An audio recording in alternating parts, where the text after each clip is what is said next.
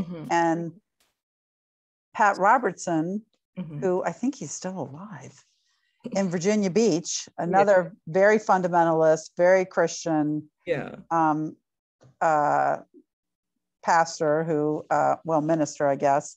Mm-hmm. I had a very, I learned a lot, even at, you know, I'm 61, but like when I was in high school, when I was middle school and high school, I experienced a lot of overt anti-Semitism, and the neighborhoods I lived in, they were redlined, and we knew like no Jews or Blacks allowed to live here. Yeah. And so our community, not surprisingly, was pretty close and insular and pretty connected. Mm-hmm. And I just remember my parents always being like very involved in the community. Mm-hmm. And so I was really interested from an early age of like, what can we do like to make things better, not just for us as an individual, but like for our community. Yes. And what would it be like to have, you know, to have friends that, you know, outside my insular community of Jewish community, like who are experiencing some of the things that I was experiencing, you know, in this country, which is a Christian country. Like when I used to raise my hand in middle school to answer a question, Mm-hmm. some of the kids would like hiss and call me Christ killer.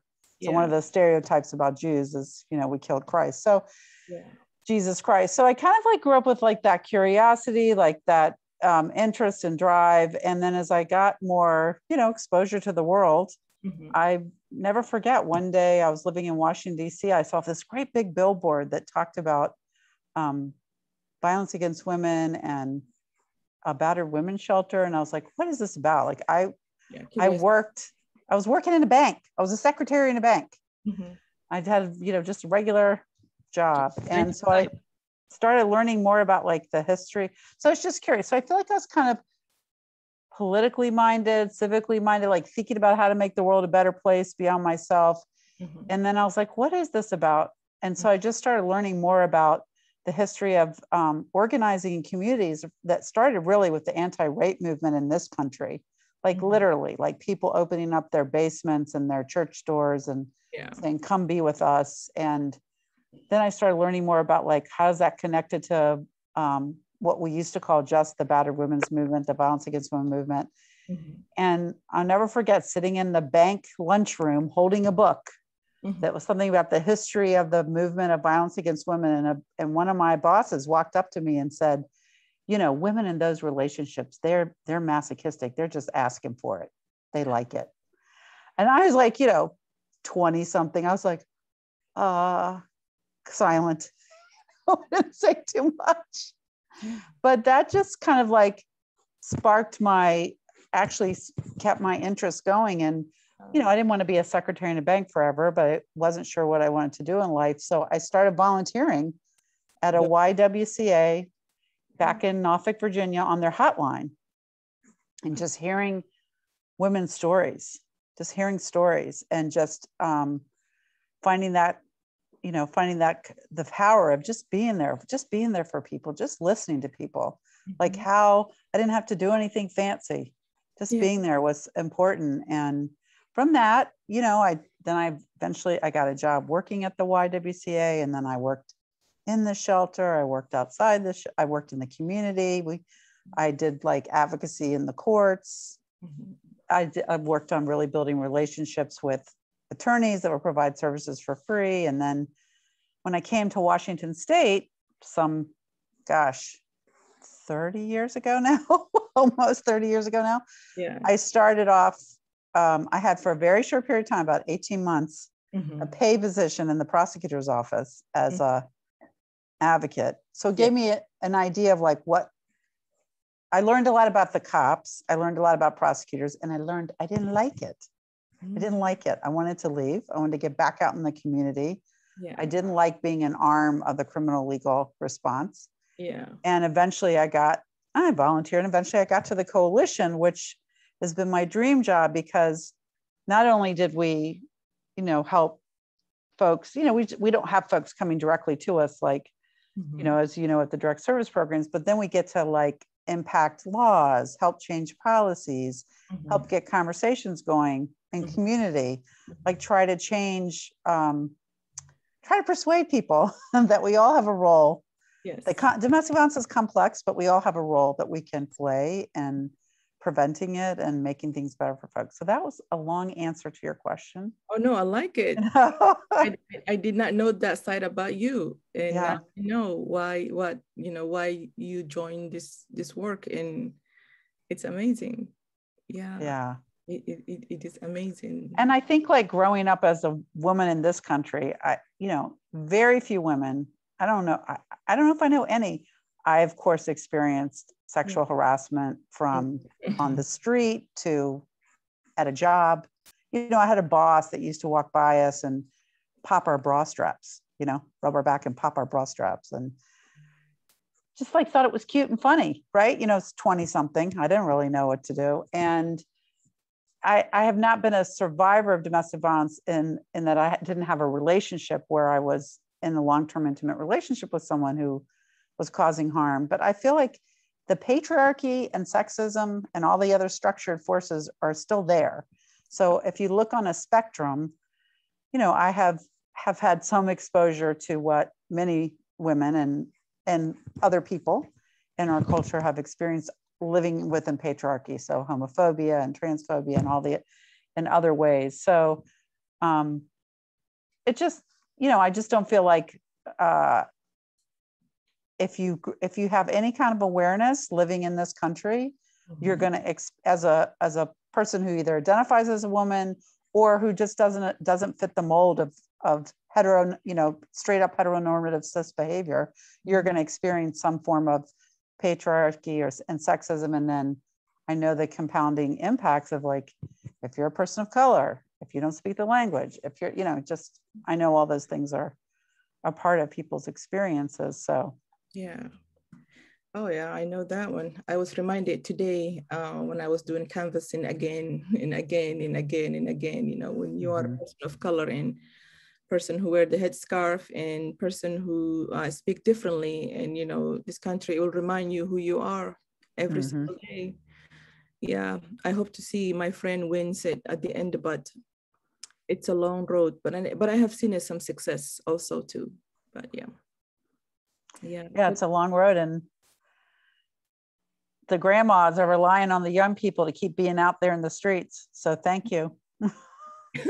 You are so Thank you. You're so welcome. I was working with a young couple too, like my son's age, and they were energetic and helping me out. So I was good. I was in a good hand. I get to work a lot, so my thighs are hurting right now. So good. Ouch. No, don't worry. After this, I'm gonna take a nap. Good. Let the family know. Be on notice. Oh, I'm telling them they're not here right now. So, but I'm taking my me time, so I'm good. Okay. Well, thank you so much for inviting me, Suad. I really feel quite honored to be in this group of women. Thanks. I do. Thank you very much. I'm grateful. Yeah, and that was your introduction, by the way. Okay. Yeah. See, there you go. You didn't even know you would give an introduction. So there you go. That was your introduction and your bio at the same time. That's good. I like that. So I'm gonna basically let you do most of the talking today. I'm sorry. I did 1.5 hours talking last night about healthy relationship in Somali language. And I think some of my sisters here listened to me last night. It was heated up. My sister's laughing at it. It was so good, Suad. Yeah. I'm sure it was. Hour and a half. I was like, damn.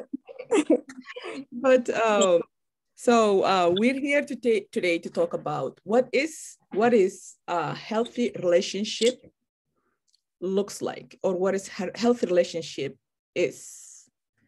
So Leah, if you go first, if you don't mind, what is healthy relationship? Well, I think that and that's a broad question. When we say it's a really big question. Family, it could be couples, it could be, and we can focus on like intimate partners. Okay. Well, I think it's funny you said that, because it's a lot of times what people say to me is like, how do I know if my relationship is okay or not? More than like, is it a help? Not too many people say to me, am I in a healthy relationship? What is a healthy relationship? I feel like sometimes I'm in these conversations when people are trying to check out what's going on for them. Mm-hmm. And so I feel like there's this one very scientific term. You could be in a crappy relationship, mm-hmm. but it's not necessarily an abusive relationship. And of course, when I think about healthy, I kind of wish we had a different term. It sounds like eating vegetables. Yeah. But what is it you hope for in a relationship, and for yourself and for your loved one? And I guess if I think about it in the simplest terms, I feel like, do you have the freedom to make decisions for yourself without any that are respected? Even, we don't always agree, but do you have the freedom to make decisions that are respected without consequence? Sorry, y'all, that's our dogs barking in the background. Without consequence of any kind, or other kinds of external control, which could be, systems that you have to interact with that are not going to be supportive unless you do things the way they think that you should do it. Mm-hmm. So if we're just thinking about the individual, the intimate relationship, I think about, like, is it somebody who makes your world bigger? Is it somebody that you can learn with and grow with? Or is it somebody who narrows your world, narrows your options?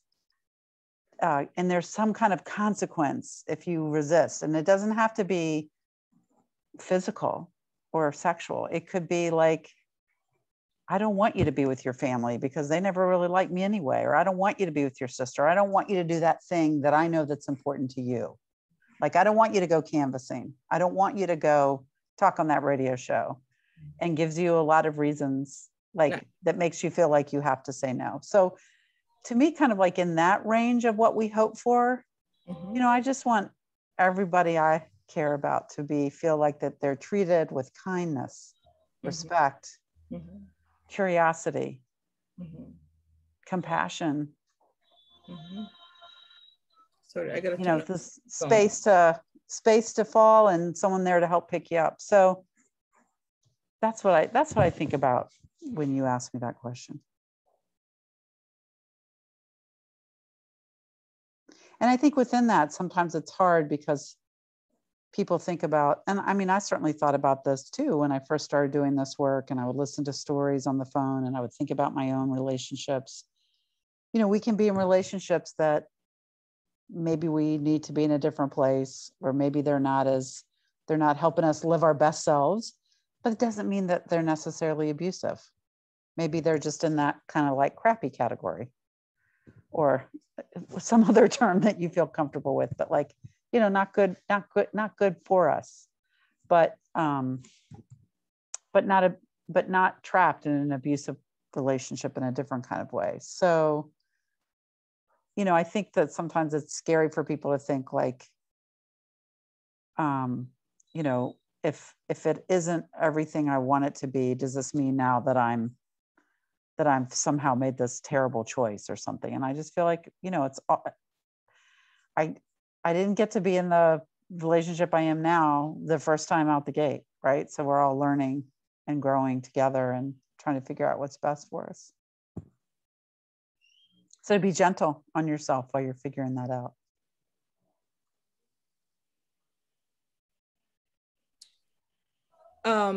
Ladies, this is conversation, because I don't want to just to be Leigh and I talking.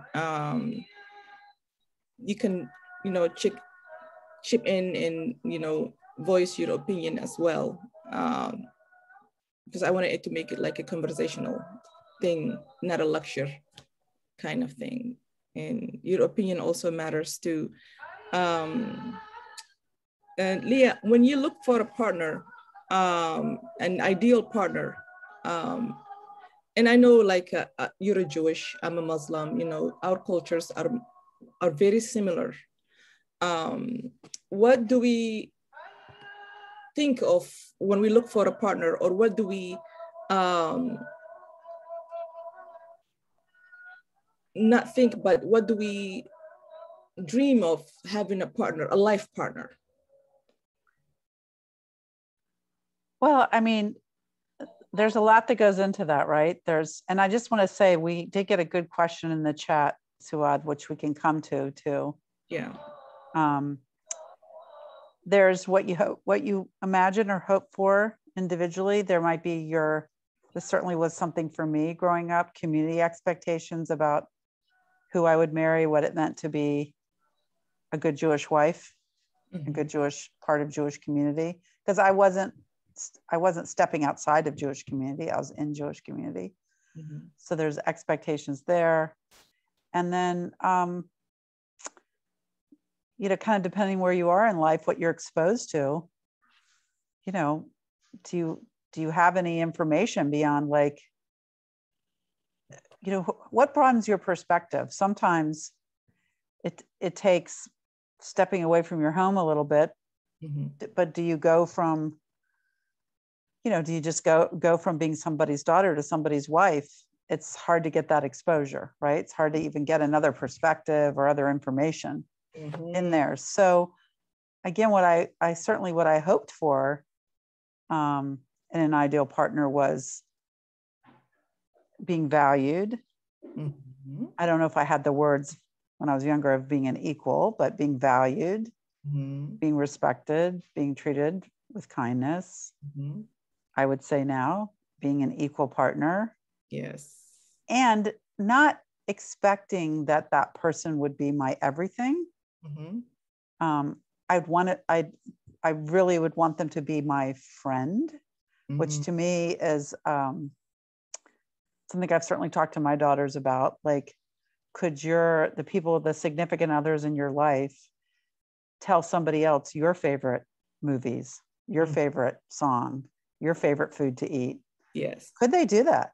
I mean, do you have a friendship like that where they know what makes you laugh, what you care about? Could they tell somebody else your favorite, most comfy item of clothing, what you like Sunday morning for breakfast, or whatever part of that week it is, that friendship piece too. So I think that, and then I think that, within that, depending on what freedoms do you have within your, what freedoms did I have within my family and cultural expectations? I mean, for me personally, I was able to get a little bit of freedom for that because I didn't marry till later in life. I didn't marry until I was 30. So I think it would be a very different story. And I had been proposed marriage to before then, but I was like, no. Yeah. And I was able to say no. Yeah. So I think there's some different expectations, different pressures that I was able to withstand a lot better as I got older. Right. Yeah. Do we want to answer that person's question? Yeah, let's do it.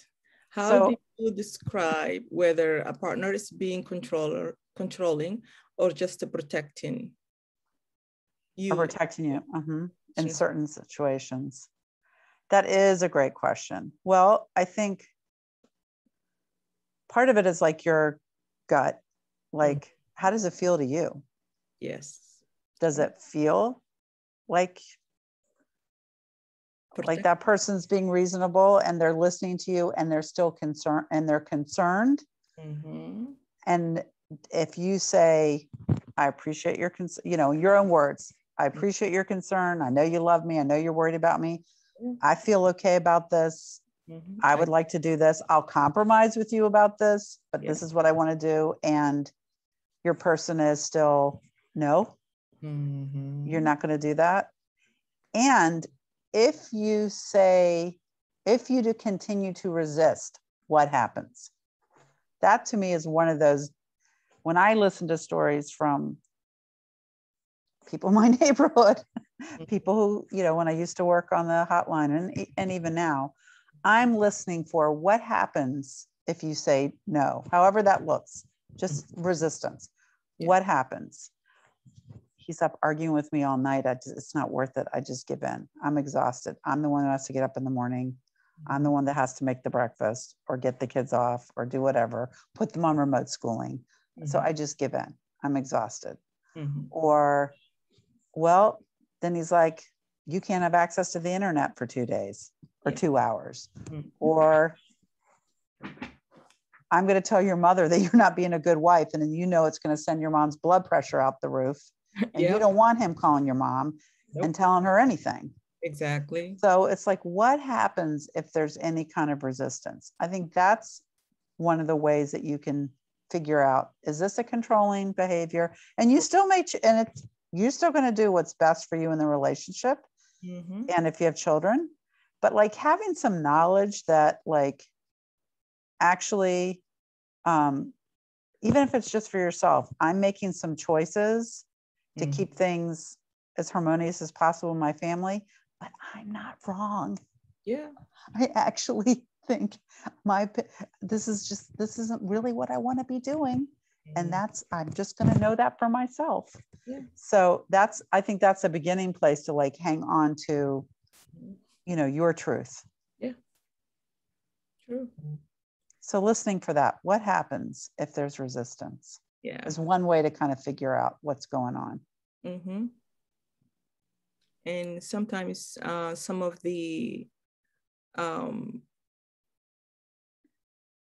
protecting partner can be protecting, but it also could be also controlling, because there's also manipulation with the protection. Right. Like I'm protecting you. I am trying to protect you from this. And your gut is telling you that there's nothing to be protected, but he's making you feel like, oh, I got you, but there's nothing to be gotten. Well, also your partner is going to know what's important to you.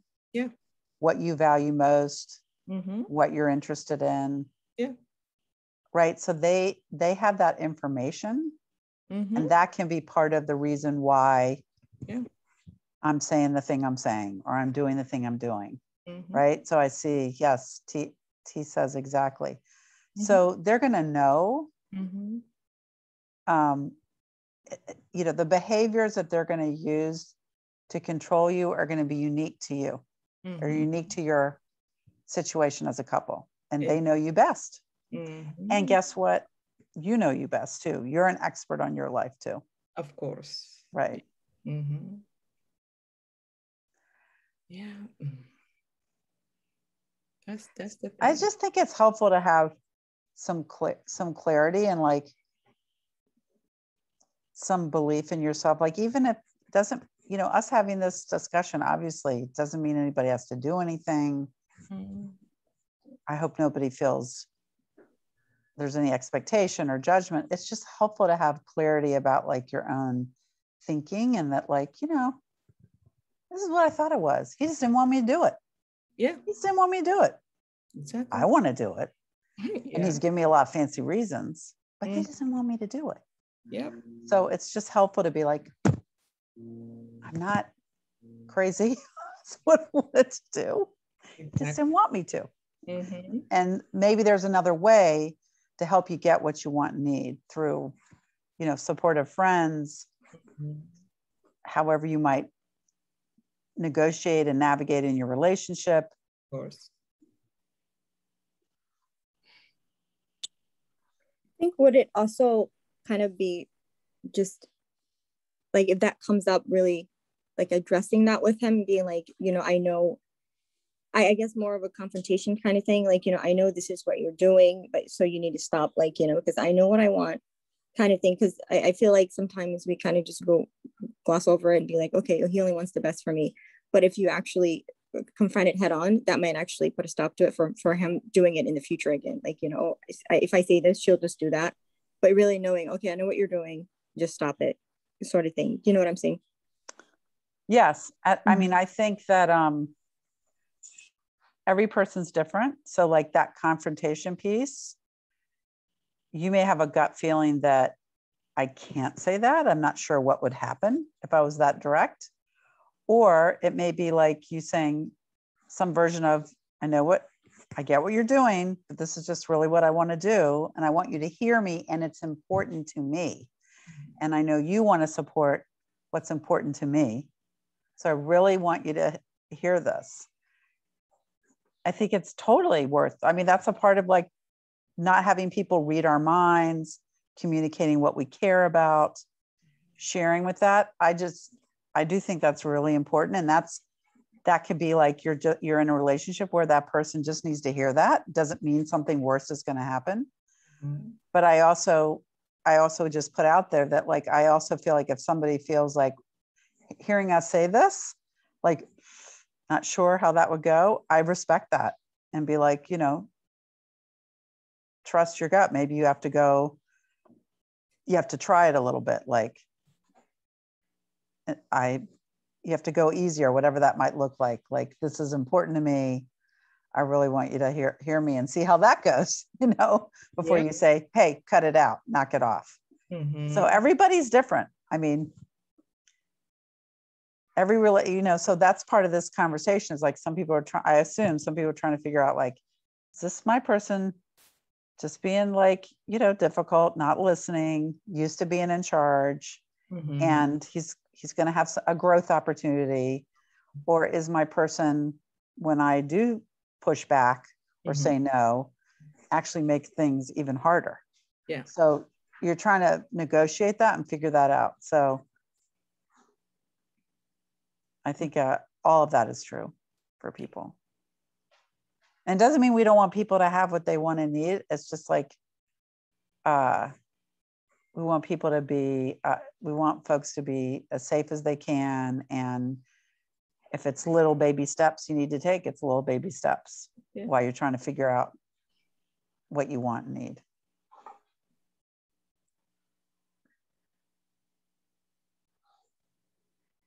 You're welcome.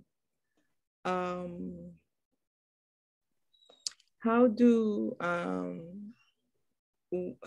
women know when there is control in place, but in the same time, it seems like there's so much love that he's given, but it's not love, but it's in the same time, it's like a control. And this question came out last night too. It goes back to the manipulation, you know, like to manipulate his mm-hmm. love for her. But in the same time, it seems like, you know, you and I both seen, you know, power of control. But also he's the, you know, protector, the maintainer, everything, but everybody else sees it that's around her, but except her. How would you see it? Well, she may see it. Or she's already have seen it, but she doesn't want us to see it. Or she may know, right? I just think part of it is you have to believe, well, I think there's a lot that goes into what you just said. Mm-hmm. Some of it is like, you have to believe that you're going to have, okay, first of all, you may love your partner and that a lot of what you experience is positive in terms of the relationship, in terms of kids, family, community. Like maybe, you know, 80% of it's positive, mm-hmm. but it's this 20% that's really hard when you don't agree, or you're trying to do something differently, or go or learn something differently, or expand, or just do something that you haven't done before. Mm-hmm. A place of disagreement, and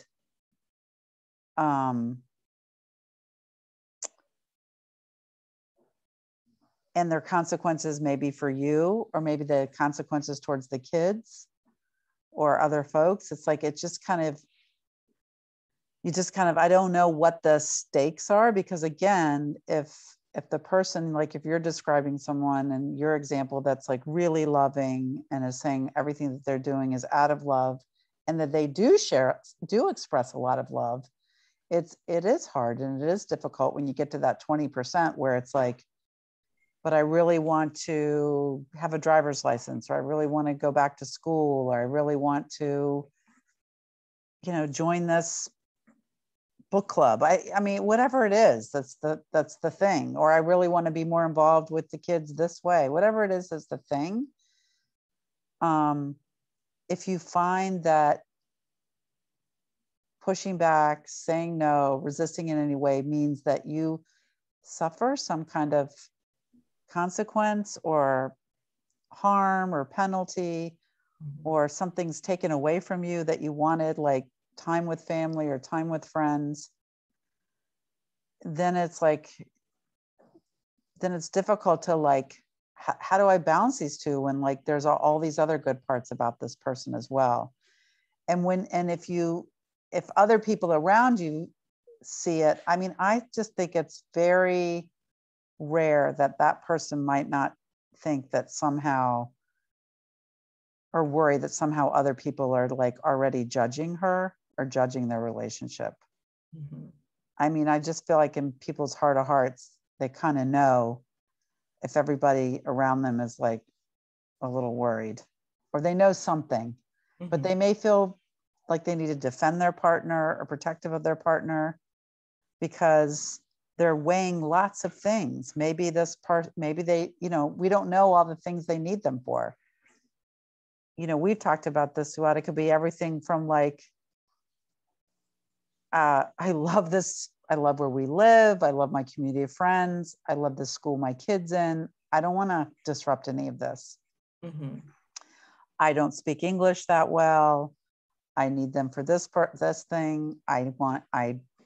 You know, I'm afraid of this thing. I need them for that. Like, what are those things? What are those trade-offs that have to do with, or what are the things the person's thinking about that have to do with individually what impacts their life and their relationship, but then the larger world, the community you live in, like you just said, what you experience every day just from wearing your headscarf, like all that, it just weighs on you. And that's things you're considering too. So, and then just thinking about like, well, whatever I do, will things be better mm-hmm. or worse? Or I don't know. So even the I don't know is hard. So I think it's like, I just think that like that, if I was a friend of that person I was worried about, I would be like, how are things going? Mm-hmm. And how are things going? And are you getting the things that you want and you need? And, you know, my version of that or your version of that. And like, what's most worrying to you, or what keeps you up at night? Or what would you like? What's the most important thing to you? Like just trying to find a way in to connect, because, you know, there's so much hopes and dreams and grief mm-hmm. tied in our relationships, right? And especially if we have children together, we're building a life together and we're part of community, and it's not just by yourself. I don't know if I answered your question that well, but. Oh yeah, you did. I have a woman who called me this morning after I had that talk last night, and she said, I have 7 children and my husband is abusive, but I don't want to divorce him because she said, I don't speak the language. I don't know how to write and read. I don't want to move where I live. I have 7 children, she said. She keeps repeating, I have 7 kids. I'm 48. I don't want to bring another man into their life. It's that this is their father.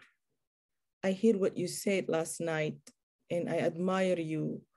And I wish I could have done all of those. I wish I was that strong woman that, you know, you are, but that's not the reality for me, she said. And even though divorce is permissible in our religion, I don't want it to be divorced because I'm scared to be alone. And I don't want my children to grow up without a father. So I just prefer to stay married to this guy, even though I know he's my abuser. That's heavy. It's a lot. Yeah. I mean, that's where I feel like community can be helpful. So I feel like if there was anybody in her life that he respects, anybody in their community that he respects. I mean, this is something that like, I feel like we explore with our friends.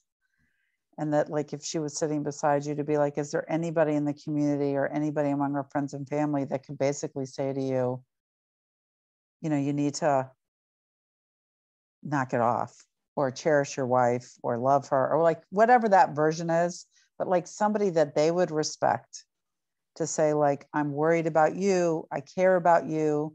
I care about your wife. I care about your family. We want you all to be happy. It seems like there's some trouble or sadness or whatever that is, but to show like care for that person causing harm, they're not like being kicked out of the community, but also communicated that like that they're not taking care of their family in the best way that they could.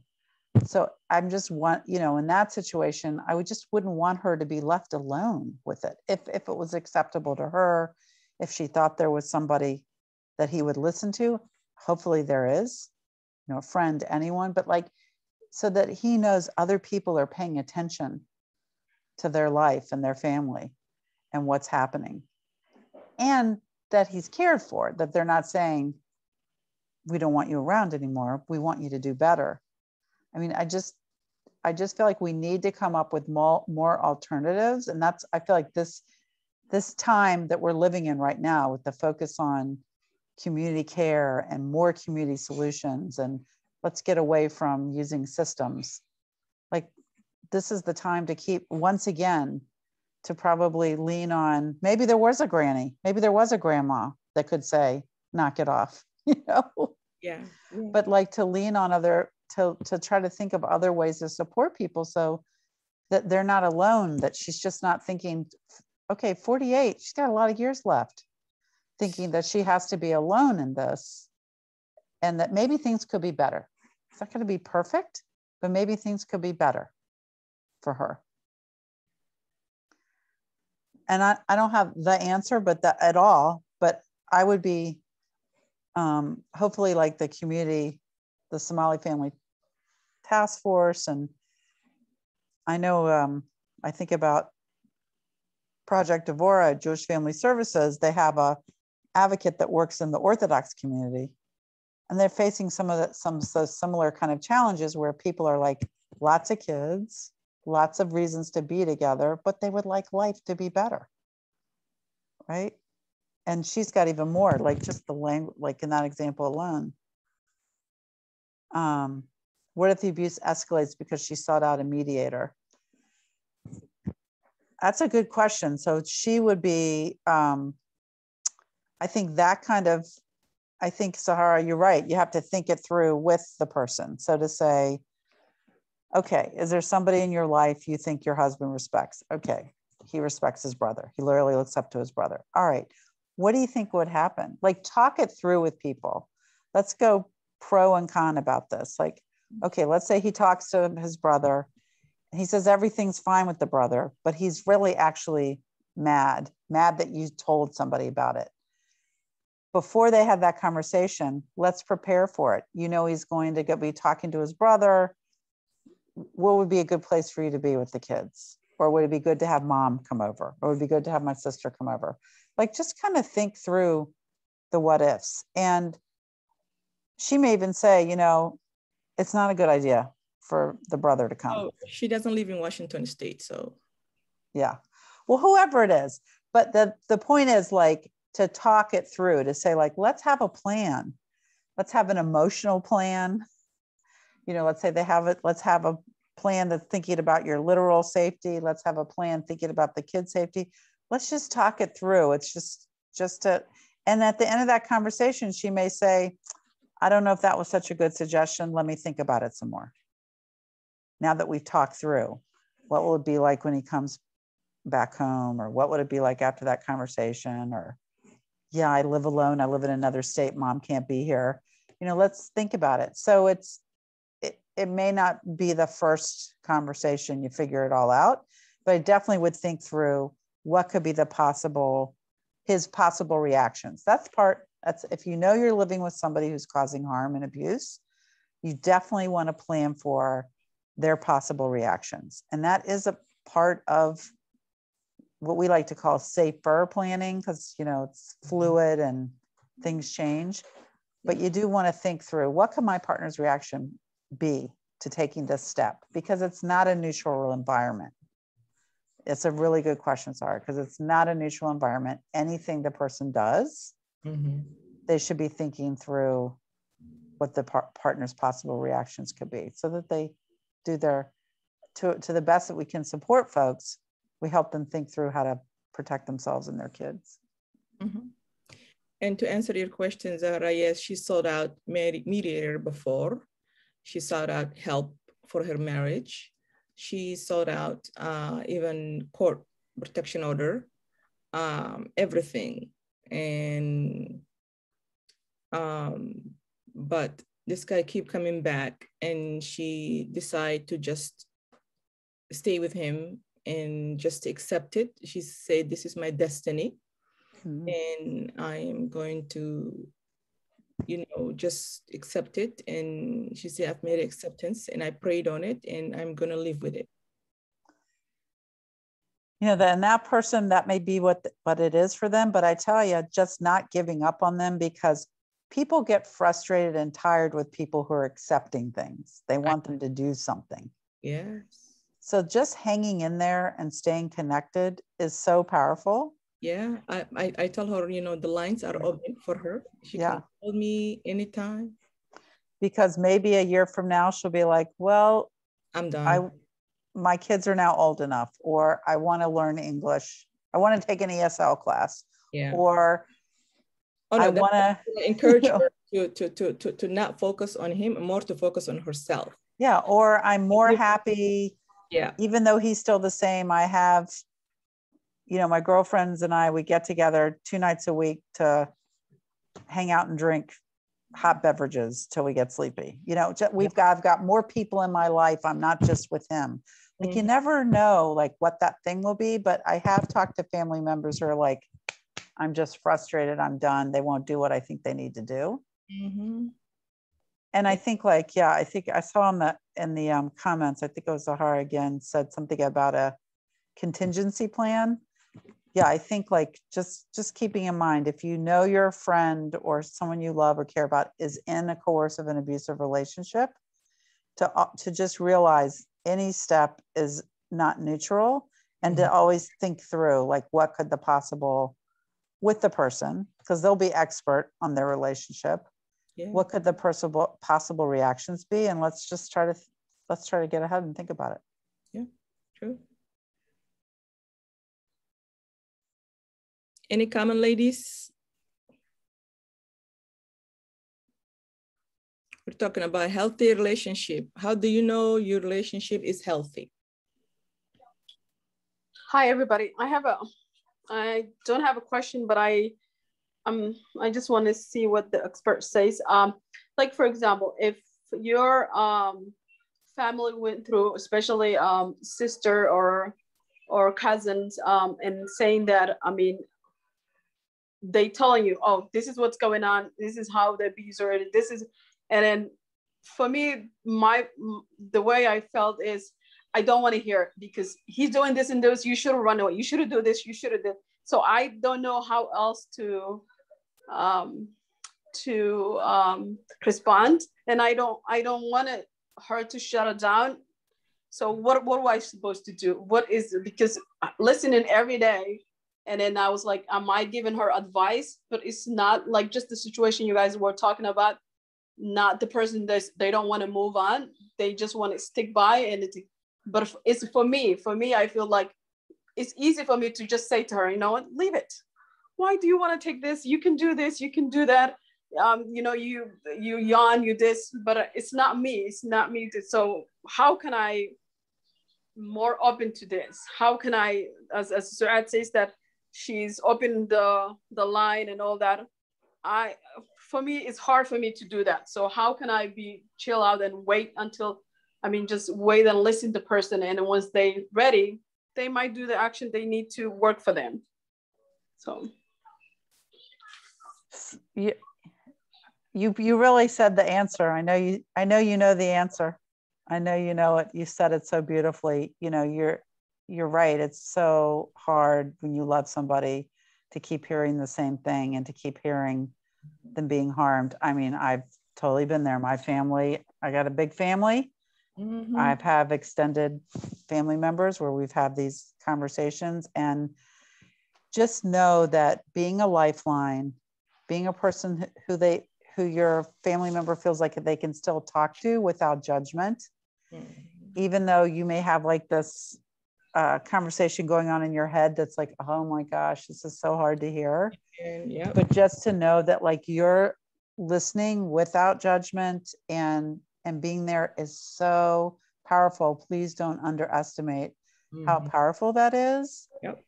And that you do, I'm sure you do have information and resources, and you probably can gain more over time.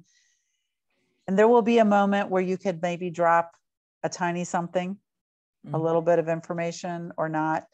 And you don't know when that's going to be, because you don't, as you can imagine, like how much is invested in the relationship for the person emotionally, the family, do they have kids? Like all these things we've been talking about, right? Like we don't know where, even if they don't have children, just their hopes and dreams of what this relationship, this marriage could have been, or what this relationship could have been. There's grief in that, like just losing your hope of what it could have been and what it meant for you. So I just think it's like, be gentle with yourself. It's hard. Mm-hmm. It's hard when you care about people. Yep. And just know that your listening really matters. It does. And you won't be able to predict it. So, I'm sure Suad can give you information. You probably found stuff by yourself as well.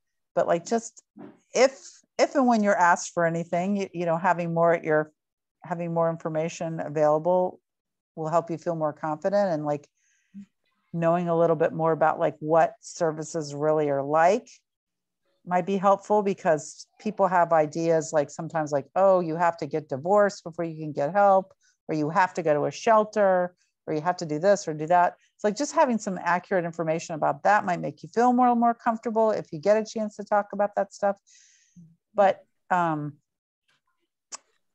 just think staying with, I want you to have the things that you care, like in your own words, you deserve to have what you care about. I want you to have what you want and need. I want you to be happy. I want you to be treated with respect and kindness. I want that for you. You deserve that, just your version of it. And then it would be helpful for you to have somebody to talk to say like, it's so hard. It's so hard when I have to hear this again for the 68th time. Yeah. That might be helpful for you too, but you're doing all the right things. Yep. I came in a little bit late, but is it normal? Like if somebody going through abuser and they go forward a little bit and then sit back 5 times back where they used to be, is it normal for the person who's going through is that something normal that you think they're making a progress and they going forward and you saying, yeah, okay, they are now, at least they are taking some steps, and then 5, they went back to again where they left it month and a month ago. Is that something normal that person that goes through? Suad, did you want to say something, or? Isn't that the cycle of, what is it called? Well, they used to call it the cycle of abuse, but really what we kind of learned, which is not going to be surprising to you to hear, is that people are testing things out, and they're trying something, and they're like, okay, this person said that they would do X, Y, and Z. I'm going to give it a chance. I'm going to try. Yep. And then I'm going to have to see. I'm depending on what's going on in that person's life, because again, every situation is going to be unique to the people involved, the person causing the harm, knows what's important to their person, knows their values, what they care about. They can use that as a way to keep people in the relationship because they want their person to stay in the relationship. And so, you know, I don't know, like the person you care about, they're going to like try it, see what happens. And so from the outside, it could look like, as you said, oh, we made some progress, but now you're back where you were before. Because the person who's like the target of the harm is trying to check things out and see, can this change really be better? Can you do the thing you say you're doing? And then sometimes I would think, like, if it's failed, are they blaming themselves? Do they feel like, oh, if I'd only tried this, done this or that, maybe it would have worked? Like, there could be some self-blame and some judgment wrapped up in it too. And so then it's, or embarrassment, or everyone's going to think, or, you know, look at, you know, fearing judgment from others. Shame. Like, yeah, being ashamed, like, I'm not stupid. Why is this happening? Is it who I picked? Is it, you know, just, there can be a lot of negative self-talk. And, you know, in this country, I feel like sometimes women are damned if they do and damned if they don't. You know, we're told families, everybody needs to, you know, families need two partners, families need the mama and dad. And then they also say to women, well, if you're in an abusive situation, why don't you leave? You know, so it's just like, well, what do you want here? You know? Yep. So there's a lot of, I feel like there's a lot of pressure on women in terms of like the choices they're making, so much judgment they're getting. And then how much is that internalized too? Like, so then you got to climb out of that again and test the waters and see what step you might take again. So, but the thing that I always try to keep in mind, because when I used to do direct service, and maybe you've had this experience too, Suad, is even I talked to a woman who had like been back several times in the relationship, left, came back, left. She had a little bit more information. She had a little bit different perspective. She had a little bit more we could reference and talk about and be like, remember that thing? Remember what you told me? Remember you told me you wanted, you know, so it's not like the person is totally untouched by the experience. Yeah.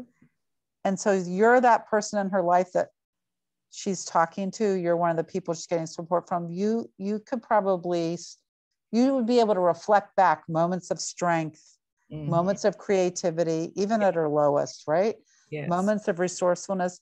You'll be able to do that because you have a little distance, and being able to reflect back to that for people. Sometimes you might be the first person in a long time who said, even after she's like, everyone's like, oh, she's back again, blah, blah, blah. You notice that thing she did, and you can remind her of that moment of beauty, that moment of strength or creativity. Does that make sense? Yeah. You just remind her, you know, you're just that a constant reminder for her, and also you're that rock that she keeps it, or that, you know, phone call that she looks forward to, or that friend that she feels confident, you know, to go to, or cousin, you know, that she can speak to. Because if you close that line and you get tired of it and you close that line, you will be wonder for the rest of your life, what if? And then she might do something crazy, you know, and then you'll be blaming yourself if something bad happens, you know, to her, or God forbid, you know, something tragic happens, you know. So the reason why you want to keep those lines open, it's not for you, it's for her. Just to, you know, and is it Zainab? How do I say that? Zainab. Zainab, thank you. Zainab, yep. And Zainab, you can call me Leg because of my misspelling every time I get anybody's name wrong. I think you know, your comment too about the effect on the children, and very hard for loved ones to watch it all unfold. Yeah. I mean, I think again, like, that's a place where having family and community to be like, to just be a witness for kids, to be like, this is hard. And, you know, I'm sure, like, depending on the children's age, to be like age appropriate to like be there for them. Yeah. And talk with them or talk about what they're, I mean, I really feel like kids can, starting pretty young, can, you know, just being able to share their feelings and their worries, just you being an adult in their life that's witnessing their pain and witnessing what's happening for them is incredibly powerful and is very protective.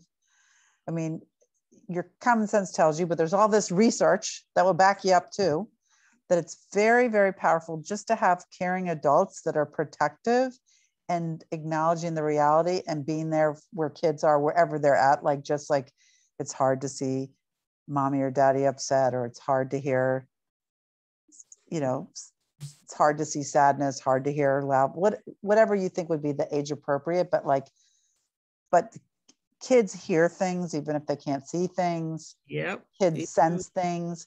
And that doesn't mean every child who's been exposed to abuse and coercion is A, going to grow up to be someone who's abusive, or B, going to grow up to be somebody who's a victim. The witnessing, the caring of adults, other people there that love you, that's, I feel like, where community can be so powerful. And I say community like to include our network of friends too, that is our chosen family. Can do a lot.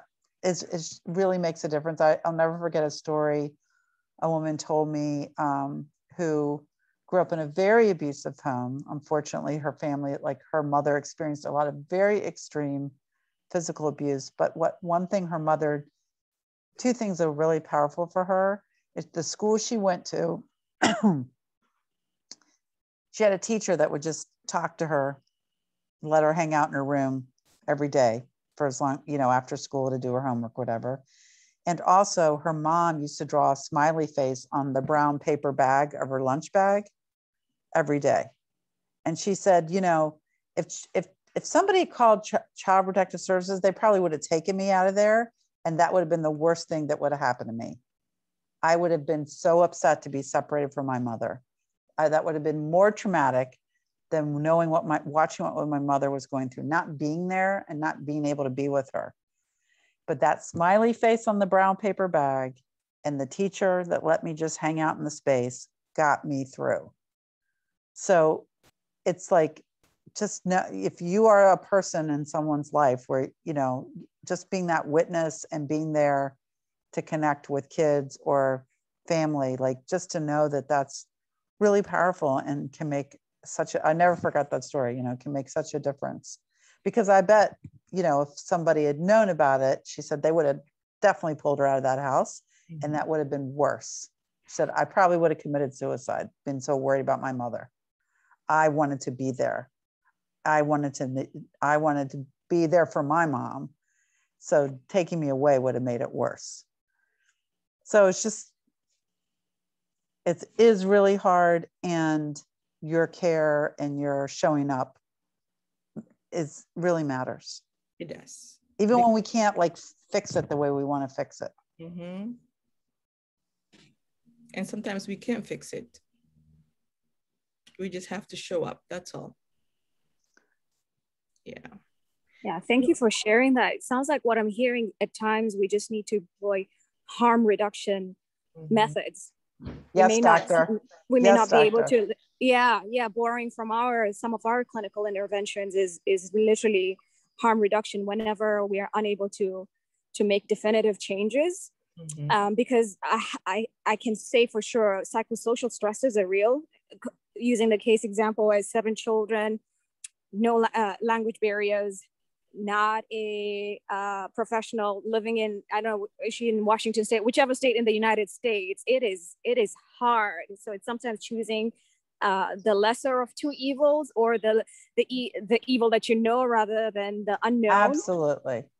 Because I can't imagine if somebody had to be in the system, the shelter system, or out on the streets, if you don't have a definitive contingency plan where, you know, somebody else will take 7 of your kids under the roof, continue school, all of that. It's easier said than done.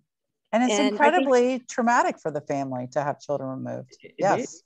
Yeah. So, but if at least we can focus on harm reduction, making sure there's no domestic violence, or reducing, the interactions or anything that would incite the abuser to be abusive, at least if nothing else, not physically, and if we could strengthen our ability to kind of deflect emotional abuse, because if you're going to have to be stuck somewhere, trying to deflect that, and maybe doing whatever we can protecting the children, like in the case of, that smiley bag, or staying away from home as much as possible.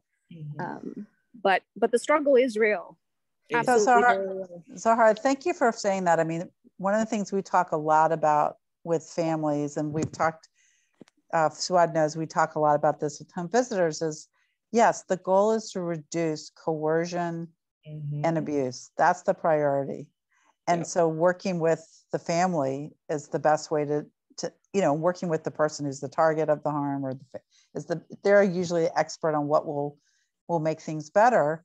And, when you're thinking about that, of course, you're thinking about children too. And like, even making the person causing harm a better caretaker, a better parent can be better for the whole family. Like, asking, talking with them about like, what kind of memories do you want to leave your children? What kind of father do you want to be? What do you want your legacy to be? Just to like that way to engage dads even being a better dad is going to make everything better in the family. So because the harm, we've got to have more options and more solutions than just relying on the systems, which are actually failing us and causing more harm. So I'm not going to make it sound for us prettier, than it is. So, as long as they're not malignant, unempathic human beings that there's no way in hell you could fix them. And I mean, right. Narcissists. Right. But that's the thing is like, we've got pop culture and media that hold up for us, like really extreme images of domestic violence. Right. And you see in the paper and stuff, a lot of people are in the relationships where there's a lot of harm happening that is not that extreme. Still harm, still not what we want for people, still not what we want for our children, but they're not, living with a sociopath. They're living with somebody that maybe like, I don't know, 70% of the time is okay. But it's that 30% is really difficult, So maybe they play really well with the kids and they remember the birthdays and they're a good provider, but they're too harsh in their discipline of the children. Or they don't let you, the mom, be with your friends but 70% of the time it's not so bad. So it's not what we want for people, but that's what we mean about like, how can we help look for those little nooks and crannies, opportunities to build what people want and latch onto like the things they say that they care about to help them have the freedom to live and love freely, So thank you for saying that. Yeah, absolutely. And I guess it may be just enough time it'll allow them to develop the courage and acquire the resources to leave in the case where, it's just never things aren't gonna change to the point that you want them to expect them to feel like you're in a nourishing relationship. So harm reduction until hopefully there's a cure.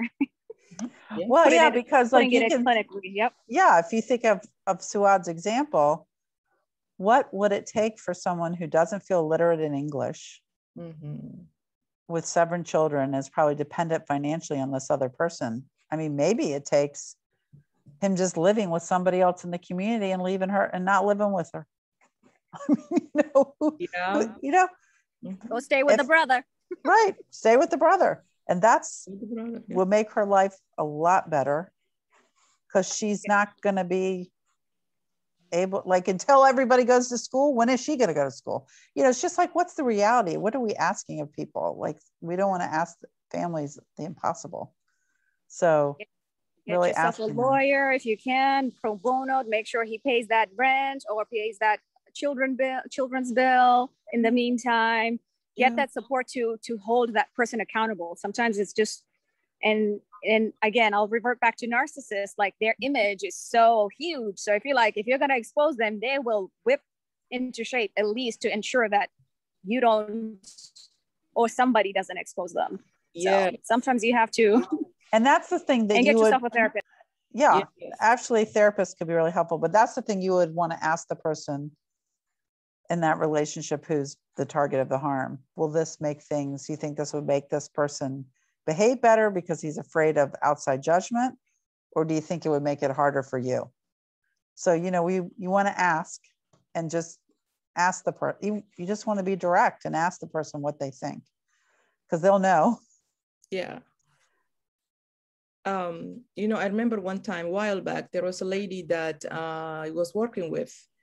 I was not working with, I was working with her niece. And she told me, and she said, my husband used to be, she said, I was a domestic violence relationship. She said, I did not leave him until my daughter, my older daughter went to school and graduated, and she moved to college dorm. And she said, in her graduation date, she told me, Mom, come with me, leave Dad.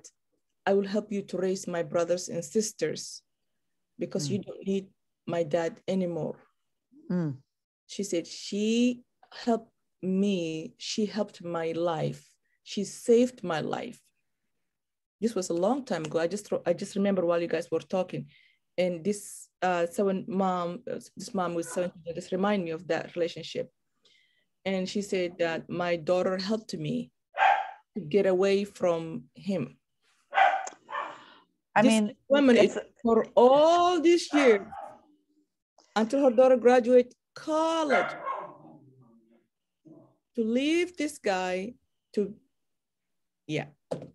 But I think your example is a beautiful example of one of the things we hear from survivors so much, that one of the biggest reasons for either returning or staying in a relationship that's harmful is lack of affordable housing. Yeah. Definitely. So in your situation, the daughter is able to say, come be with, in that example, come be with me. So it's more than housing, you know, her daughter, her love, she'll have support, she'll have understanding, helping to raise the children. But, you know, same thing for the woman with 7 kids. Like, where is she? I don't care. Even if she's, okay, so I definitely still I still have survivors in my life that are from this country, speak English, can work, and they have children who are not in school yet.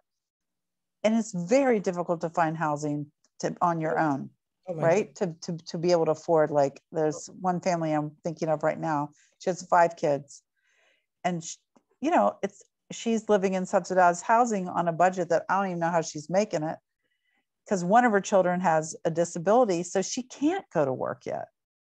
She's going to have to wait till he's in a kind of a program. But I'm thinking to myself, even when she goes to work, how's she going to afford childcare? You know all the barriers, right? So economic barriers are huge for folks when they're thinking about these decisions, let alone how you feel emotionally, community connection, family connection. The economic barriers are real. And one of the things that we can say in Washington State and a number of our programs, and Suad can tell folks more about it, is like a number of our programs have financial housing assistance money, especially after COVID too. There's more money in our state, but you know, but I know it's a piece of the puzzle, but it is an important piece. The economic realities are huge barriers for folks too. It is. And actually that's globally, because I had a college roommate at Smith College, which is considered an elite institution. And she mentioned she's from Zambia.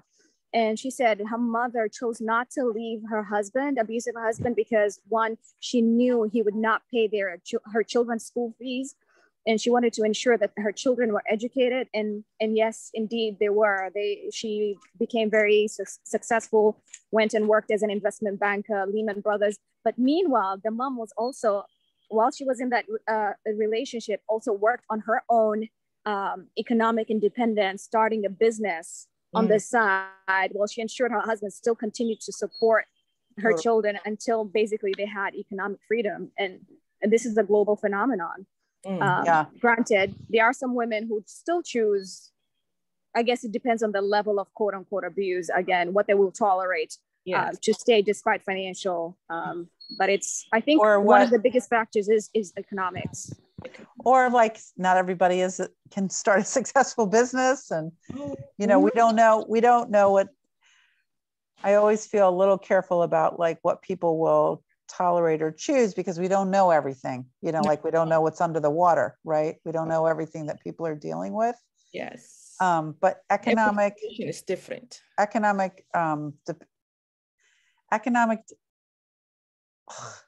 Money matters. Money really matters. Money matters. Yes. Money really matters. And it's a big barrier. Yes, it's a barrier for women, period. Yeah.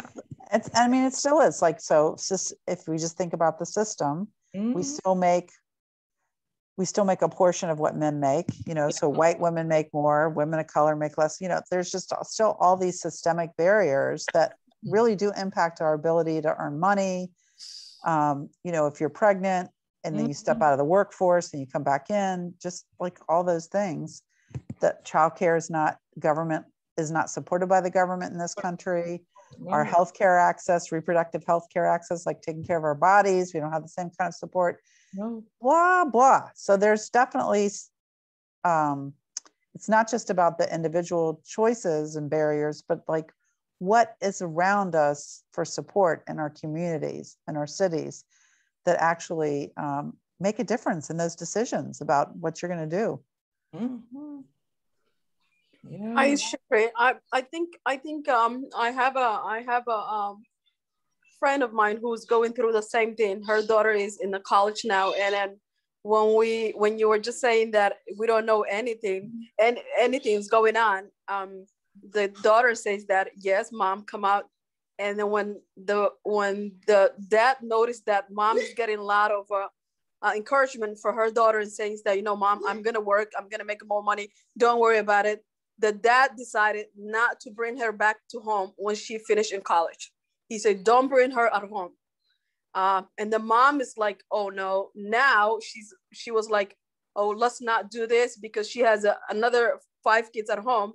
And this one now in the college. And he's saying that don't bring her because he noticed that mom is getting a little bit advice for daughter and says that, you know, when she go out, daughter went out and got all this information and says that, you know what, mom, you can do this, we can go this, you can do this, all that.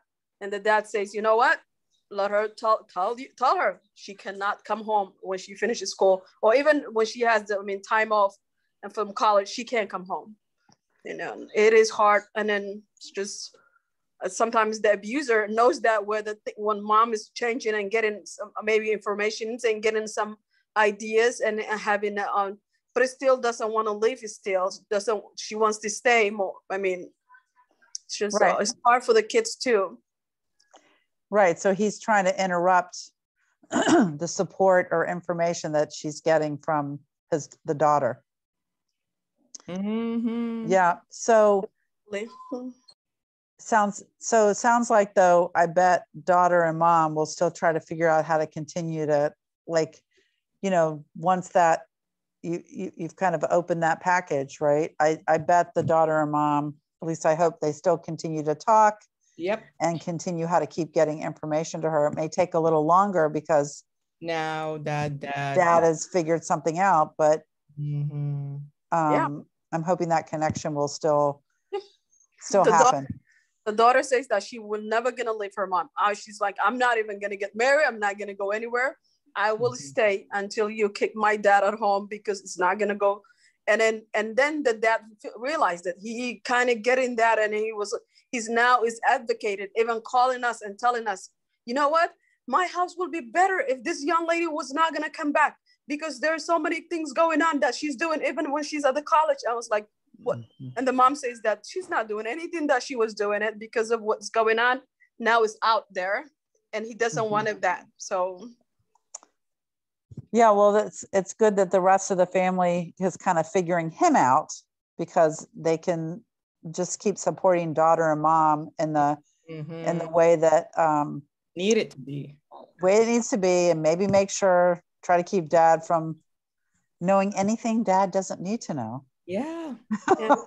You know, since you all have his number, you like know what's happening. You could be like nodding your head and still planning behind closed doors. Yep. He doesn't need to know. Yeah. Mother and daughter. So keep him in the dark. Yeah. That's tough though. That's tough because, you know. Tough. Yeah, it is tough. You know, abusers, they always find a way to manipulate things, especially a relationship, loved ones. So that's his daughter, for God's sake. Yeah. Anyway. So expectation, community, freedom, value, respect to friendship. Yeah, I mean, healthy relationships, it's not easy to keep and to maintain. One of the things that came out last night was that how to maintain a healthy relationship. And this is the last question I'm going to ask you. I was asked, I answered my question in Somali. I want to ask you how to maintain a healthy relationship. Well, I think we have, let's see, how many people are here? 1, 2, 3, 4, 5, 6, 7, 8. 8, you and me, 10. I've got 8 people here who know how to answer that question. So guys, how do you maintain healthy relationship? Asma Shukri, I want to know too. Well, I think you all know. I mean, you know, patience with yourself, willingness to learn new things, compromise. And you know, same thing from the other. Everything we're saying, we hope the other person in your relationship will have it. Yeah. Willingness to learn new things, curiosity. Yes. Being curious about the other person. Self-respect. Self-respect, but also friendship. Oh, friendship. That's my. I think friendship is like trying to do some things outside of the obligation of whatever it is in your household, whether it's walking the dogs or raising the kids. Transparency. Thank you. Yeah. Yep. Creating honesty. A safe space. Creating a safe space. Making it right. Slowing down and taking time. I feel like all of us are so busy. Like one thing that we used to do when our kid, I have twin daughters. My first and only pregnant, no, it wasn't my own. My first and only pregnancy with children. Yes. I had twins. So I was an old first-time mommy and working full-time, and my partner working full-time. And we borrowed a tradition from a Jewish tradition in the marriage ceremony, when right after you get married, like right after you're married and you walk down the aisle, before you go with the rest of the family for a party, to the party, you step into a space, a room, where it's just the two of you, and you break bread, you have a little bread, you have a little bit of wine, you just have like 10 minutes where you just sit in the quiet and like take in the moment. Yeah. And it's called Yehud in Hebrew. And we said when the kids were really little, we need let's just go for 5. We need a 5-minute Yehud when we get home. I hear you. Even if the kids are all sitting at our feet, let's just sit on the sofa for 5 minutes before we cook dinner, before we do this, before we do that. Just 5 minutes. And whatever comes up, but we're just still and together. 5 minutes. 5 minutes. And I think that was a good habit for us. And that kind of led to, we went through a long period where we've got to promise each other that we go on a date once a week. That's right. Which might have just been a walk in the park, but like I had to arrange somebody to be with the twins. Yeah. Yeah. But just doing that. So I think, you know, you all have the values. I think it's like, I think it's like making that time for each other. Yes. Yeah, making that time for each other and yourself, and not feeling the pressure that your partner has to be your everything. No. Right? Girlfriends, other friends. That's what we talked about last night. Yes. Yeah. Have time with your friends, have a relationship outside the relationship. It's healthy. You let him have his me time too with his friends. And then have time together. That's a healthy relationship. Prevention is always better than cure. Talking. That's right. Yeah. We talking, need to learn talking. what a healthy relationship looks like. Yes, definitely. Children need to see that in the household, you know, like a mom and dad needs to show the children, you know, what healthy relationship looks like, and not only to tell them, but just to show, you know, yeah. So we decided, like, at different points in our relationship, because it's kind of a joke, but you know, if we were both over the edge, or if I felt like my partner was like getting a little too uptight with the kids, vice versa, we had a code word. We would say, it's snowing. Yeah. And sometimes I'd say, I don't care if it's snowing. But I still want to make my point. But most of the time, if he said, you know, I think it's snowing, Leigh, I would be like, oh, let me go look out the window. Okay, I'll go look out the window and I'll be back in a few minutes, girls. So most of the time, snowing worked. We had to change the word. I got tired of snowing. Yeah. But most of the time it worked. But, you know, just a way to like help each other out, to be like, you know, let's be on the same side about some of this stuff. Let's be together.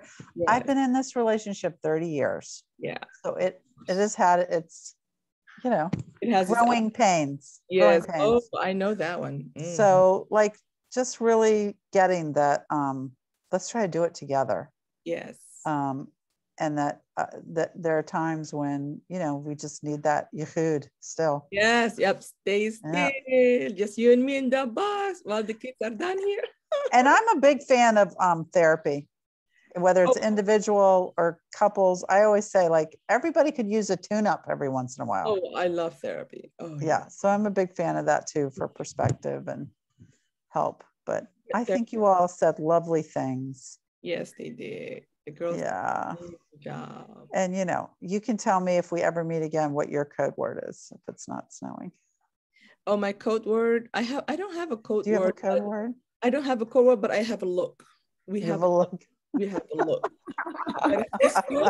If I give Omar this look and he gives me this look, that means it's like we need a timeout. Need a timeout. Yes, that's just mommy needs a timeout. She needs timeout. It's like, no, I'm out. Yeah. That's it. Yeah. That's that look. That's it. I'm done. And sometimes you still have that point to make. Yeah, no, sometimes I still go with my point, so I don't care. I'm keep going. That's it. Yeah. But yeah. Oh, it's been lovely talking with you all. It's nice not talking to you too, and Leah. It's nice. It's nice. Ladies, today we went over. Oh, look at that. It's so 16. Oh yeah, you all must be such you all seem like such wonderful, loving friends and people in your people's lives. Everyone's lucky to have you. Oh, thank you, Leah. I'm so lucky to have you too as my circle, as of course. Yeah, I can't believe somebody hacked your Facebook. Damn. Yeah. I know. Yeah. Thank you. Thank you very much, everybody. This was amazing conversation. Have a great rest of the afternoon, and try to join yourself and do something nice for yourself. I'm all good about it. Getting that sun. Yeah, getting that sun. I'm not gonna go back to the sun. Put your feet up. I'm gonna put my feet up and I'm gonna eat ice cream before the kids get home. So yes. Perfect. Bye guys. Thank you, Leah. Bye. Thank you so much, Leah. Take care. Nice to meet you all. Thank you, Leah.